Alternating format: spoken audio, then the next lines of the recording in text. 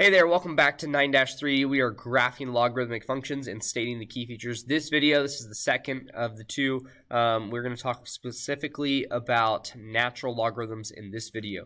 Okay, so here is the first example dealing with graphing a natural logarithm. And our function is g of x equals 0.5 natural log of x plus 2.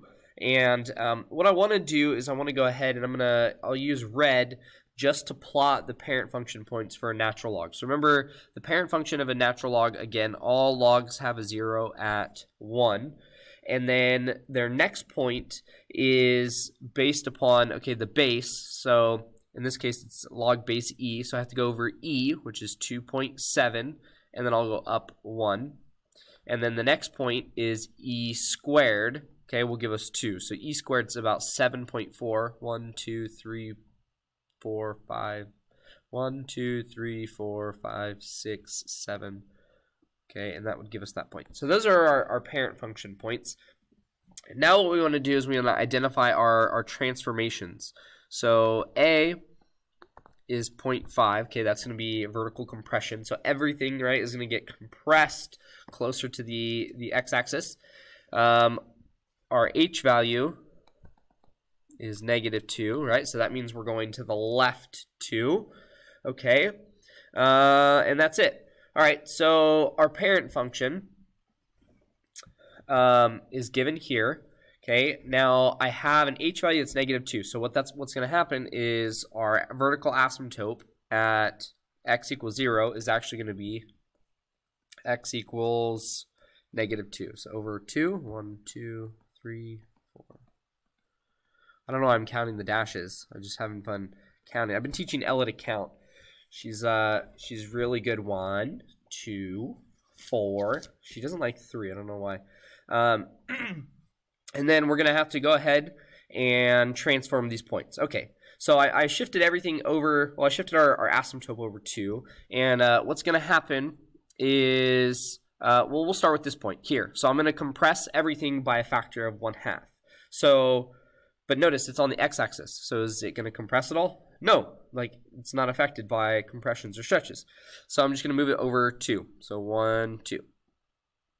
Okay, so there is my point. Next, I'm going to go to my next point. Okay, the next point is going to compress by a factor of 1/2, right? And then it's going to move over 2. So 1, 2. Okay. Next point, it's going to compress by a factor of 1/2. So this distance is 2, so it's going to go down to 1. And then I'm going to shift over 1, 2. All right, and there you have it. That is g of x. And I want to make sure I draw a smooth curve. There we go. Okay. All right, so there's our function g of x. And now we're going to fill in the key features. Domain of the function. Well, the domain is dependent upon the asymptote. So x must be greater than -2.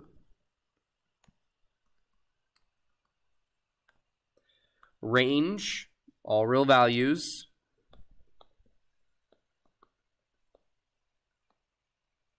I almost wrote y. Or I almost wrote x. Don't do that. Range, it's y values. Our 0. In the last video, our zeros, I had to give that to you. In this one, you can tell your 0 here is at -1. -1. Our y-intercept in this case is, I'm going to go ahead and give this to you. 3, 4, 7. There's your y-intercept. And again, that's given. I kind of really don't like those two questions because you need graphing technology to help you there. End behavior. Our end behavior, so we'll take the left side first. So as x is approaching this x value, which is -2. And again, we're approaching from the right. So I'll use my plus superscript sign. G of x is going to -infinity. Okay, and as x approaches positive infinity, as our x values get bigger and bigger and bigger, our function's going to increase to positive infinity. Okay? And this function is increasing. All right, so that's graphing a natural logarithm function with transformations. There you go. Here is a practice example for you. So please pause the video, try this one. And here is the solutions. Okay. All right. So I hope you have enjoyed watching this. I know you love graphing, and the natural logarithm is the best, isn't it? All right, catch you next time. Peace.